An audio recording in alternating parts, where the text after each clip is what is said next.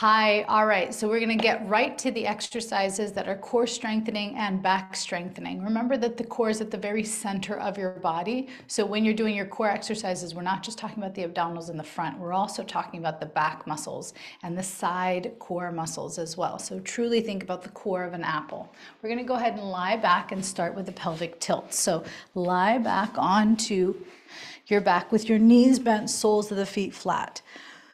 And you're going to put your hands on your hip bones. So I've got my heel of my hand on my hip bones, my fingertips angled towards my pubic bone.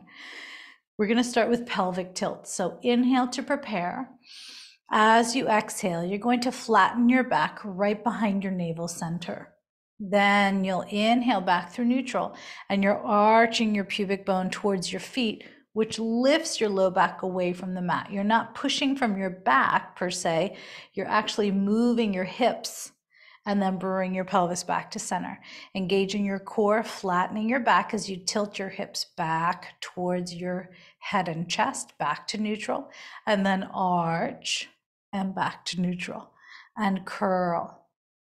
Neutral, arch, neutral, two more, curl, neutral, arch, and last one. So this is warming up your low back and arch and warming up your core. Now we're going to go side to side. So I want you to imagine that your pelvis is a big bowl of water, and we're going to tip the pelvis to the left. So as I do that, my left hand, my left hip is tipping down, pouring the water off the left side of my pelvic bowl, then back to center. And now I tip over to the right side, pouring the water off the right side of my pelvic bowl. Come back to center. Let's do 3 more each side. Inhale in the middle. Exhale as you tilt right. Inhale in the middle. Exhale as you tilt left. Inhale in the middle. Exhale as you tilt right. Inhale in the middle. Exhale as you tilt to left. Inhale in the middle. Exhale as you tilt right. Good. And then come back to center. Now we're going to go all the way around 3 times each direction. Inhale to prepare. As you exhale, engage and close your pelvic floor. Pull out through the pelvic canal. You're going to curl your pubic bone, tipping left, down to your tail, over to the right, and curl. Left, down to your tail, over to the right. One more. So it's kind of a smooth rolling stretch all the way around, and then pause in the middle. Inhale, exhale, and now curl the pubic bone towards your head, going right, down to your tail, left, and curl. So that water image swooshing around a bowl is really helpful here to help guide your focus and the direction of your movement. So swirl the water around inside that bowl and then come back to center. Very nice. All right, so here I want you to think about the tail that extends beyond your tailbone, as if you were a dog or a cat and you had a really long tail. It could be any other animal with a tail. We're going to swing our tail to the left, come back to center, swing the tail to the right. So here what we're doing is a side bend. I'm swinging left, engaging my core, coming back to the center, swinging my tail right, engaging my core, coming back to the center. Do 2 more each side. Inhale to the middle, exhaling right, inhale to the middle, exhaling left, inhale to the middle, exhaling right, and inhale to the middle. And you'll notice one side will be easier to do than the other. Okay, now we're going to stretch out the hip flexors and a nice long muscle in your core called your psoas. So we're coming up. If you do not have a towel, if you do not have a foam roller, you can use a rolled up towel or a rolled up blanket. That will work just fine. I'm taking the roller underneath my bum and rolling it directly under my buttocks, but it's just kind of barely above the top of the butt muscle. I'm going to go ahead and hug my left knee into my chest. Actually, excuse me, it's my right knee, but you can do whichever leg you want. Pull that knee into your chest and slowly extend out the opposite leg. So I'm extending my left leg, but not to straight, because the priority isn't to straighten my leg. The priority is to curl my pubic bone towards the sky, keeping my left foot on the floor. If I straighten my leg will probably just stay suspended. Nothing wrong with that, but let's keep it down for our purposes right now. You're gonna bend the knee towards your chest, pulling your right knee more towards your right armpit as you do this, and breathe in through the nose, out through the mouth.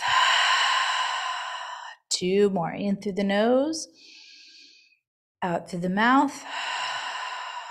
1 more, in through the nose and out through the mouth. Perfect. We're going to do the other side. So you're going to slide that leg in and let's swap it out. So same thing. Now you're pulling your left knee in towards your chest. You're keeping that abdominal connection of your core muscles pulling in and up, and you're reaching your right leg not straight, but heel down with the pubic bone curling to the ceiling. And breathe in through the nose, out through the mouth. In through the nose, out through the mouth. And as you're breathing, little by little, you want to start to release the tension at the front of your hip and make sure your hip is stretching nice and long as well. Last big breath here. So you really let go of any unnecessary tension, just maintaining the length and strength in your body. Perfect. Okay, you're going to go ahead and press both feet down. We're going to lift the hips up, come off of our blanket, or if you have, again, a foam roller, that works. Okay, so from here, we're going to come up onto all fours. So make your way onto all fours. And we're going to engage our core. I like to think of it as kittens inside your abdomen. I know it's a silly cue, but it tends to work really, really well. So here are your hands and knees in this nice long spinal position. I'm not trying to round my back right now or arch my spine. I'm keeping everything in neutral. Whether you flatten through the tops of your feet or tuck your toes is irrelevant. You're going to take a sec to inhale and breathe into your abdomen and really let the abdominal muscles relax. But as you do that, don't let your bones sag. So I've relaxed my abdominal muscles on the inhale. As I exhale, I'm going to pull my abdominals in towards the front of my body as if I am a cat pulling my kittens in towards the front of my frame. And then I'm going to inhale, relax that. Exhale, I'm going to pull those kittens in again. Really strengthening the muscles across the front of my abdomen, which actually strengthens all the way around because it acts like a belt. Inhale, relax. Exhale. Pull it in, but just like a belt, you really feel usually the front of the belt, you don't necessarily notice how much it strengthens and supports the back of your body. 2 more. Inhale, relax. Exhale, pull those kittens in. Last breath, inhale. Exhale. Nice. So from here, we're going to come down onto our forearms and take our plank position, but we're going to keep pulling our kittens in. So I'm down on my forearms. I'm inhaling to prepare. As I exhale, I'm going to walk both feet back, coming down with my pelvis, curling my tailbone under, and I'm going to breathe here 4 breaths. Every exhale, I'm really emphasizing that kitten pulling in.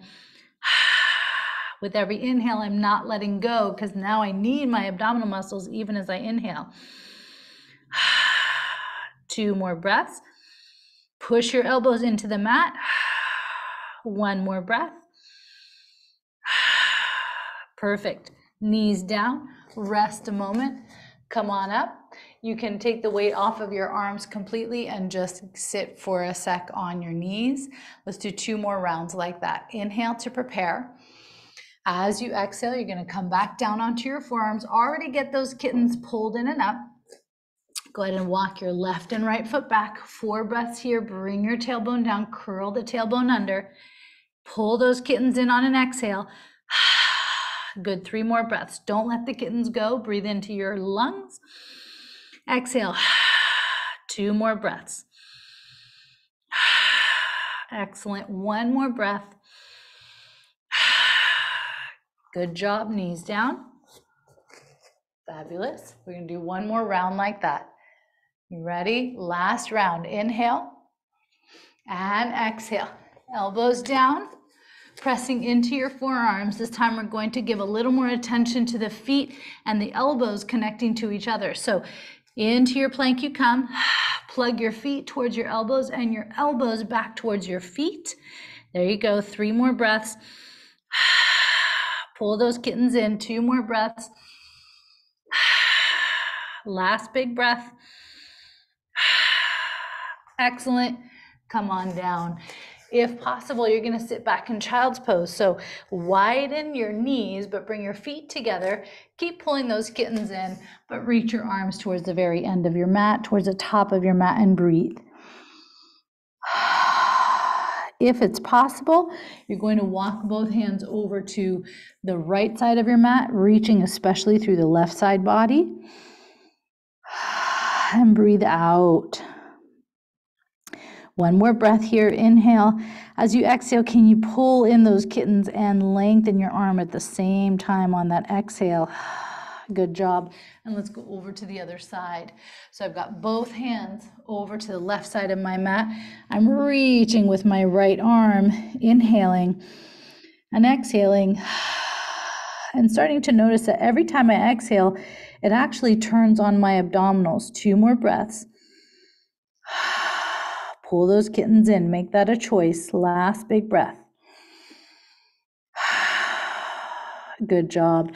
And then come back to center. Perfect. We're going to come to a seated position. You're going to sit in a comfortable seated position. And from this comfortable seated position, we're going right into a side bend. So really relaxing your shoulders. We're working the side bodies here. And we're also really working on anchoring through the sits bones and the pelvis. So my right hand comes down, my left arm comes up, and I'm pushing my right hand into the mat as I side bend over to my left. I'm breathing in and breathing out. Breathing in. Exhale and thinking about those kittens pulling in and up. 1 more breath here. Breathing in. Exhale, breathing out.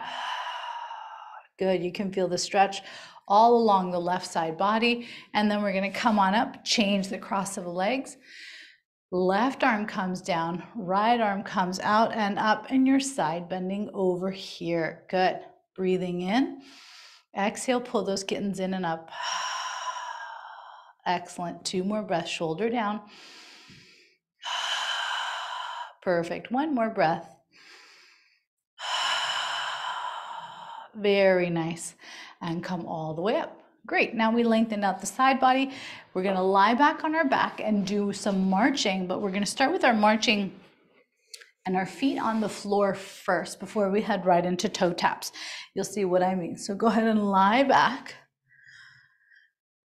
All right. Go ahead and put your hands on your hips again, or better yet, put your hands behind your buttocks. Put your hands behind your buttocks. Take a moment here with your shoulders relaxed to breathe into the side and back ribs on the inhale. As you exhale, pull those kittens in, but don't tuck your tail, okay? So now we're gonna inhale. As we exhale, we're gonna raise our right leg up. Just bring the leg to tabletop. Inhale here. As you exhale, lower the right leg down.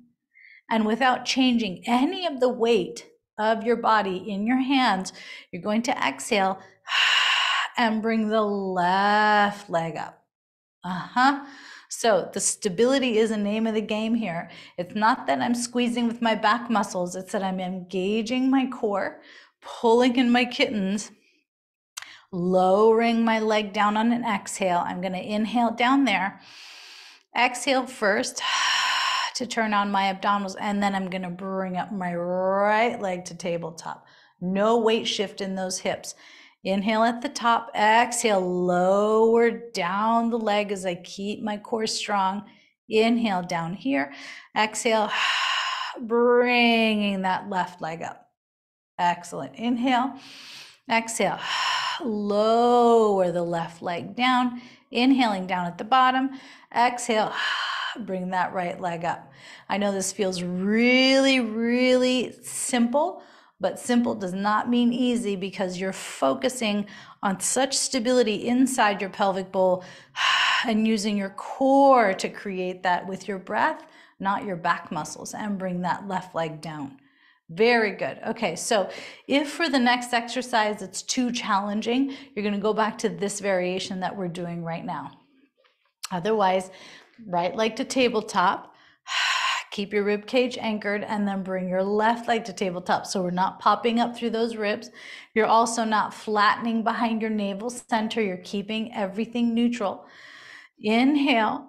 As you exhale, you're going to tap the right foot down and bring it up.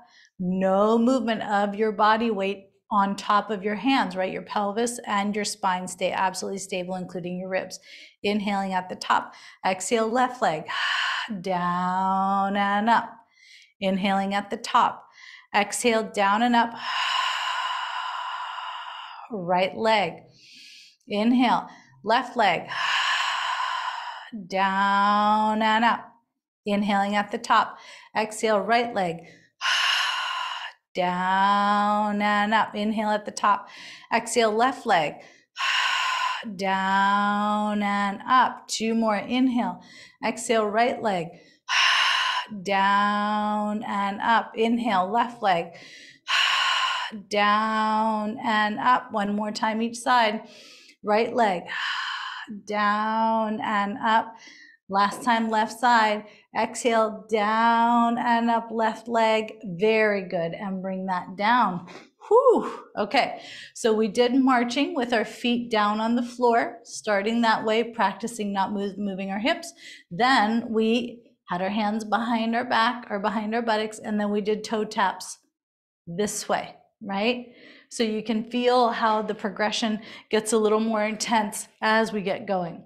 All right, so from here, we're gonna go right into bridging. So you're gonna inhale to prepare. As you exhale, your hands are out from under your bottom. You're going to go back to the image of the pelvic tilt. So you're gonna tilt your pubic bone all the way towards your head as if you were pouring that water all the way up to your chest. Curl the pubic bone up 1 vertebra at a time. Make sure your knees aren't splaying out, but they're really directed straight in front of you. Inhale, exhale, and rolling down 1 vertebra at a time. Let's do 2 more. Inhaling at the bottom. Exhale, curling up. Inhaling at the top. Exhale, rolling down. 1 more. Inhale at the bottom. Curling up. Inhale, your inner thighs should be working here to keep those knees parallel. Exhale and rolling down. All right, so now inhale at the bottom. Exhale, you're going to bridge up. Okay, so we're going to march our bridge. Put your hands on your hip bones so you can feel if one hip dips. Inhale, as you exhale, really push down on your left leg as you bring up your right leg, and then put down that right leg. Pause, center your pelvis, inhale, push down into your right leg as you bring up your left leg and bring that down. So your hips should not be moving at all. Alternating marches here. You're not resting onto your elbows. You're curling your pubic bone to the ceiling, using the hamstrings and glutes, especially of the down leg, right? You're pulling in your kittens to have that core control. Yes, good. 1 more each side. Press down on the left as you bring up the right, and push down on the right as you bring up the left. Both feet down, and then roll down 1 vertebra at a time. Very nice. Okay, so from here, we're gonna go ahead and upper body float. Okay, so you're gonna do a gentle press up. You're gonna lie on your stomach. Your hands are going to go directly under your shoulders. Your forehead is just resting on the mat to start. Make sure your legs are long. You don't need to have your feet together, but I don't want them any wider than your mat. So just a little bit wider than hip width apart is perfectly fine.